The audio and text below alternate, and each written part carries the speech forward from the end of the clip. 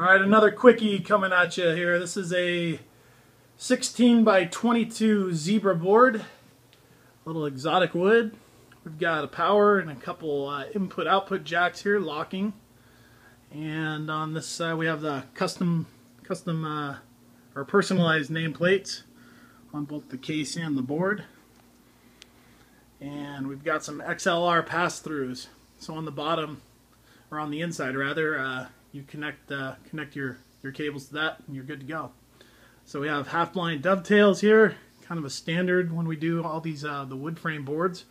It's got rack handles, a couple different access slots, a couple different holes and different spots here too to punch some cables through, and indicator light, white with a toggle switch. And the case is a black Fender style Tolex with a cream color in the center. It looks white, but it's actually cream.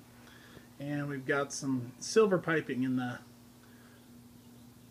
Fender. Oh, it's a Fender or a Marshall handle. A bunch of people use those. So let's look at the inside of the case.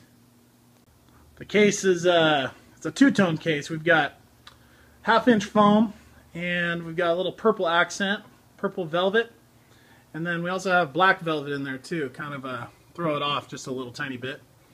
And anyways, this board is set up so you can play it in the bottom of the case.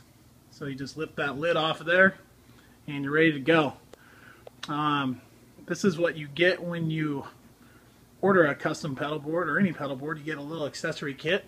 It's got some cable ties, Voodoo Lab mounting brackets for power supplies, power cable, little instruction sheet, some Velcro, and then this customer ordered a custom instrument cable from us with the quiet plugs to match his input jack plugs here too. So kind of cool. And that's it, folks.